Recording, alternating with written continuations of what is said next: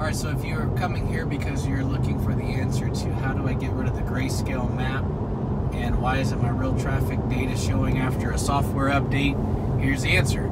I was having this issue in the last two software updates I was having. I didn't have a color map anymore, and I kind of like the color map, but more importantly, I didn't have the real traffic data showing me, red lines where there's, a traffic jam or whatever, because it kind of helps you navigate to work in other places. So I found out how to do this, which was to just simply tap your screen, and then these buttons come up over here. So this will switch it over to the color map, and then this right here will show you the traffic pattern. So you can see now that the traffic pattern popped up there, the little intersection showing a little bit of traffic.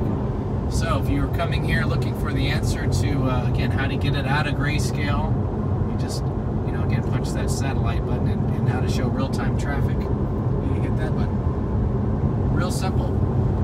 There you go.